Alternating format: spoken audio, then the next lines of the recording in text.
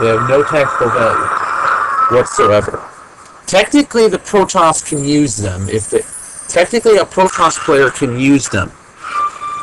Really if they have a Dark Archon. They make good scout, because once they're mind controlled, they make good scouts. The enemy doesn't really suspect you using critters too much. Critters move on their own. They have a random program of what they have to. They have a random algorithm of what they got to do. For most critters, since this is a Twilight area, we're going to set Kakira. Or I think that's how it's pronounced. I'm not too sure. You can set anything else. You don't have to set You don't have to set just the plant-specific critter. We're just going to use that because it's a little bit more appropriate. And quite honestly, I don't care. Oh, that helps. This music will work.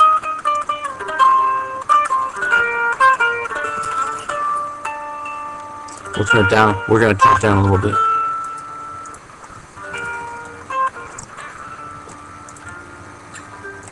Now, you don't have to worry about these critters because they don't really impact anything. The next thing we're going to do, and the next thing we want to do is we want to assign the mineral field. Every map is going to need this, unless it's a UMS. Now we're going to create our mineral field first. You have 3 different types of styles of how each mineral field looks. Set them in any order you want. When you use these, by the way, you can double-click the mineral field and you can set different properties, and you can set the properties for them. Remember, these things right here that you see only apply to units. Same thing with this. However, when you double-click the properties, you can adjust the amount of resources, in a mineral field.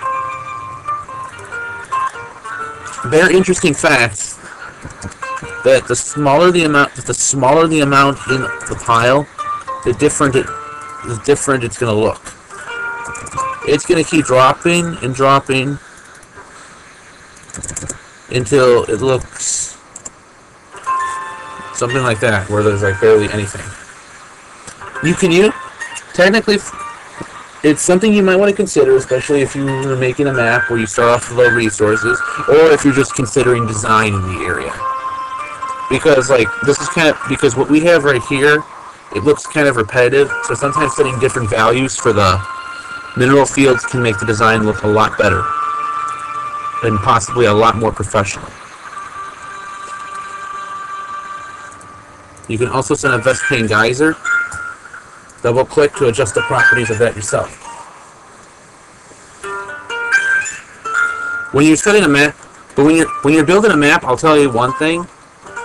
If you make the player start off with an assimilator, extractor, or otherwise. Do be advised that that thing is technically also a Vespane Geyser, meaning when that's destroyed, it's going to leave behind a geyser. So that's one thing you might want to consider. Don't build an additional geyser. Don't build an assimilator and another geyser. So we have that. Now we're going to how do we build another mineral type?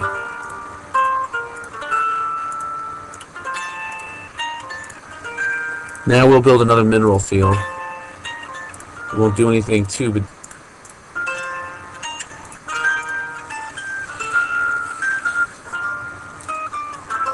we won't do anything too crazy. We'll have that, and we'll have a Vespane Geyser. Okay, technically your map is now complete, but we need to create 2 more things in order to successfully finish your map. Well, that's right, I did delete that geyser. In order to successfully finish your map, you need to build a start location. You don't need to build any... All default maps do not need anything other than a start location.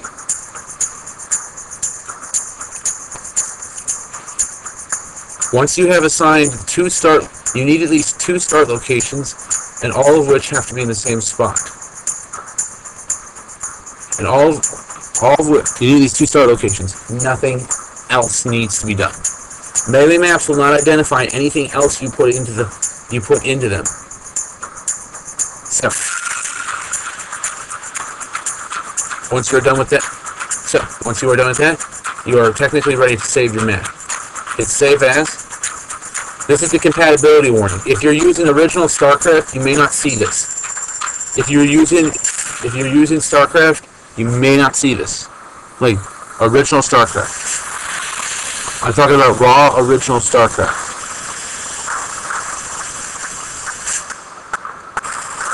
Not with Brood War. It will tell you the compatible versions of what this map can be used on right here. Incompatible versions will be used like this. StarCraft Enhanced, which is before patch 1, which is any versions after this patch cannot be used before this patch. So another thing you have to realize that if you are trying to make an original map where you can just use regular StarCraft, this will tell you if what Brood War units are in here. You cannot use a Brood War unit in an original StarCraft map. If everything else you have detected is fine, hit save, and this will pop up. We're gonna exit out of that folder. I will show you. You need to save it in a certain folder on the StarCraft thing. In the StarCraft thing, I will actually open up my computer to show you the exact pathway. You need to save it. When you get to StarCraft program things, just hit maps. And after that, hit save and your map can be found. Then where you saved it. I'll show you the exact pathway now of what I'll show you the exact pathway of what you need to go.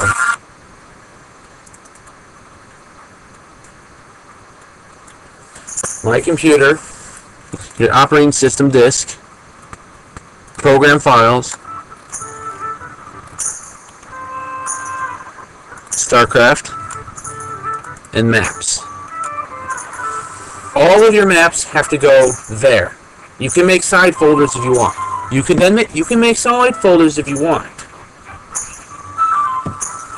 You can make any folder because then StarCraft will pick up those folders and then be able to. StarCraft will pick up those folders and then you can see them in game.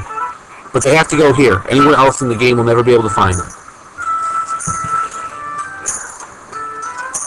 I'll even show you. Note to people, Camtasia might screw up. I'll even put.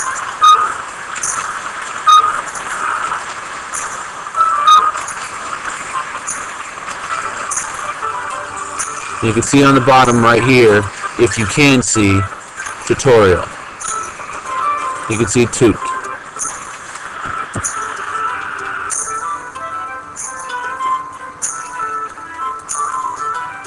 As soon as it starts to clear up. Another thing you can do right here to make your map a little bit more interesting, especially if it's a melee map, is you can go down to scenario and you can click properties. As you saw when I opened the map, it said untitled scenario and stuff like that. That's where that name. That's where you put that name is. It's probably spelled wrong. Description is that then little thing at the bottom that tells you the description of the map. That tells you the description of the map.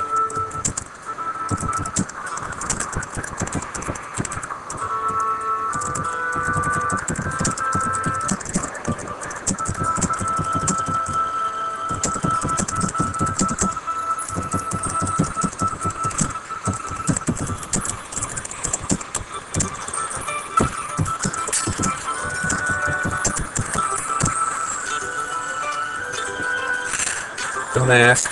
Just don't ask and be glad. Just don't ask and listen to what I'm saying. Any changes you make, just click regular save in order to save the map.